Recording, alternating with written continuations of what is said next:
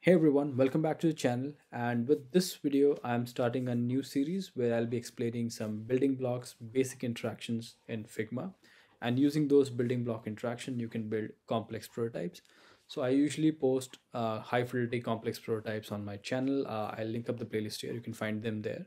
And I'll keep on posting them. But many times it also happens that a lot of people message me and ask me, how did you do that? How did you do this? And I cannot explain everything in the video because it'll make the videos really lengthy. So I have decided to break it down, create these smaller interaction videos in this particular series so that you can learn directly from here. And obviously the complex one, I'll keep on posting them on my channel regularly. So that's out of the way. Before we start, hit like and subscribe to the channel so that YouTube can recommend it to everyone. And if you haven't, just join our Discord server. I have created a Discord community where we designers hang together and discuss more about design, career, and everything related to design. So do join it. And without further ado, let's get started.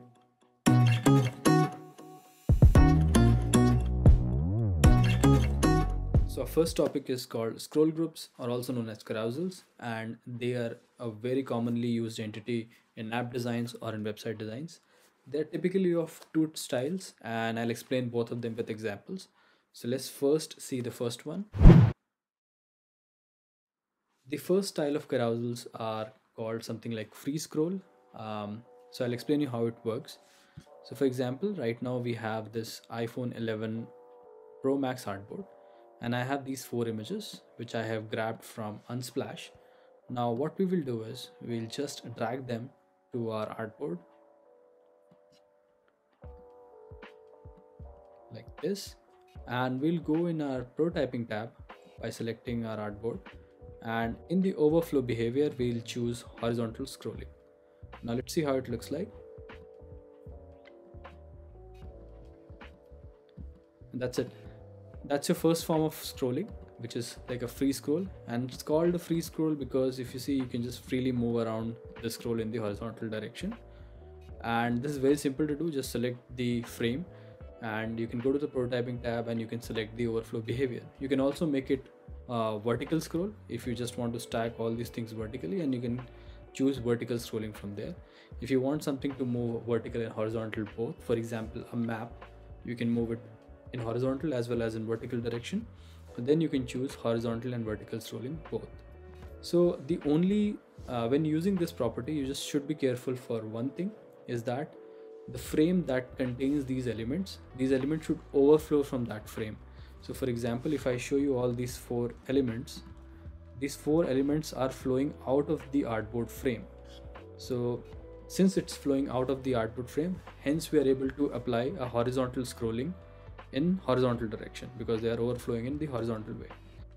And there's a reason it's called overflow behavior, because the content is overflowing from the frame that contains it. In our case, the four images are the content and they're overflowing from the frame that is the artboard itself in the horizontal direction. So we were able to apply a horizontal scroll in the horizontal direction for these four images. So always remember that your content should overflow in the direction from the artboard that contains it. So if you want it to move vertically, then your vertical content actually should overflow from the frame that contains it. So this is a very basic form of scrolling that Figma allows. Now if you see here, if you come to this scrolling, you see that our last image, the last image does not scroll beyond this and it sticks to the edge. And now this is something that is not desirable when you design the final design, right? So what we can do is, in that case, we can come here and we can select all of these four images and group it, and let me call it scroll. Okay, so I have grouped them together and call it scroll. Now what I can do is I can change this group property to frame. As I explained, frame only contains these options of scrolling horizontally and vertically. Now if I go to my prototyping tab and if I select this scroll group and I try to give it a horizontal scrolling, you will see it shows an error. Now if you see the error closely, it says for scrolling to work, the content needs to be bigger than the frame.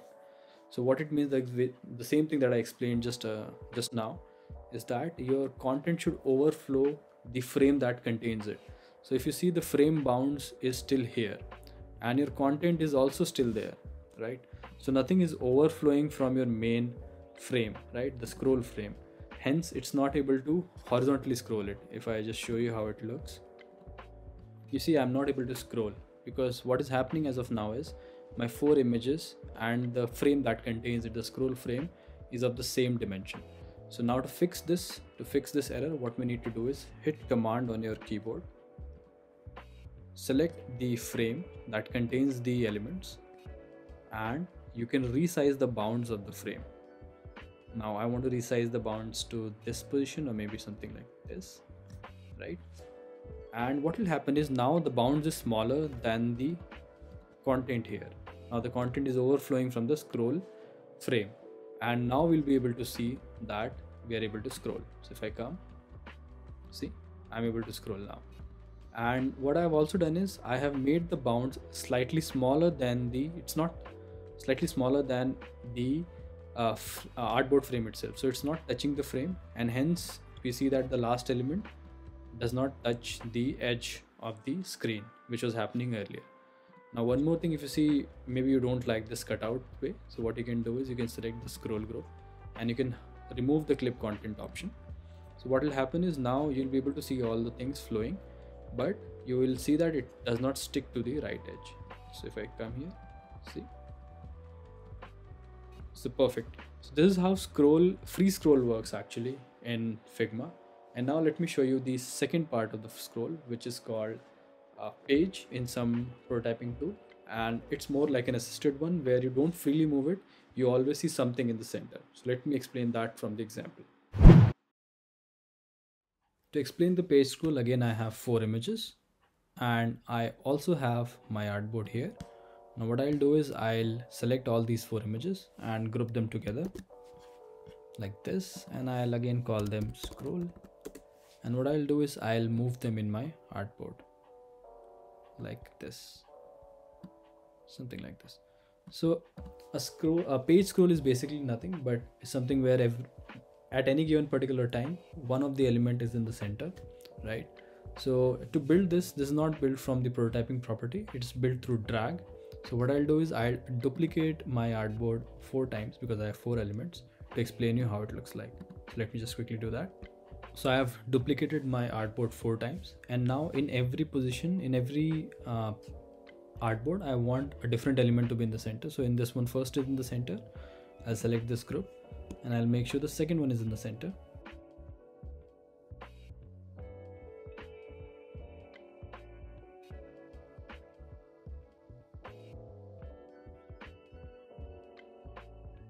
Okay, so now I have 4 artboards and different images are there in the center of all these artboards. Now to create this page scroll, what we need to do is we need to link the first one. Let me just move it around. So you need to go to the prototyping tab and link the first one to the second artboard, and instead of on click you need to on drag and navigate to smart animate, and you can do ease in or ease out, it's up to you. Ease out is fine, and 300 milliseconds. Perfect. Now you also want that from second, you should first of all be able to go to the first artboard again. Let me just give it a little bit more spacing.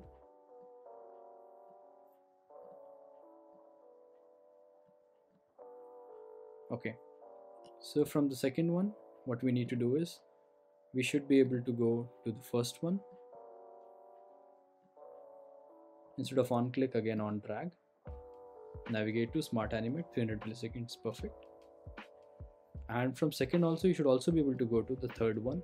So what I'll do is again select the needle, and instead of on click, again on drag, navigate to iPhone 11, perfect, ease out, 300 milliseconds. Now just look at this itself. Let's see how it looks like. So I'm here. So if you see, if I move it around, I'm not able to freely move it. I am always getting something in the center, right? And let me do the same thing. Let me do the same prototyping for all the other elements. Let me just quickly do that.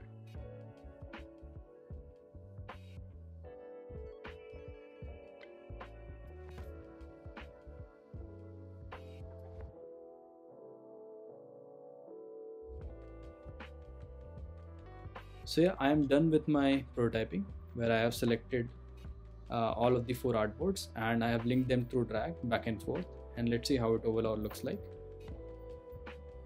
So if you see, I'm always seeing something in the center. So unless the free scroll, there's always something in the center. I'm not able to move it to any position that I want. So always the center. To make it more dramatic, what you can also do is you might have seen in many of the apps, you can make other elements smaller or maybe lighter in opacity so that it looks even more dramatic. Let me also just do that quickly.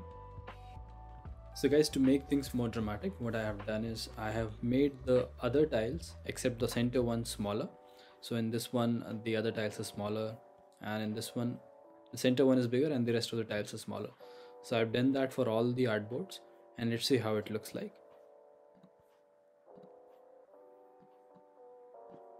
See? So you get this really nice dramatic effect of image becoming bigger with the movement. So yeah, that's how you make a page scroll and make it even more dramatic. You can play around with opacities. You can also play around with easing options that you see here. I have done ease out, but you can also do ease out back, ease in, ease out. Just check it out what works for you, and you can add even more dramatic things to your scrolls. So that's it. That's how page scroll works. I hope you like this video, and I'll be posting up more Figma tutorials, more simple bite-sized Figma tutorials in my upcoming videos. So do share and subscribe, and I'll see you in my next video. Bye bye.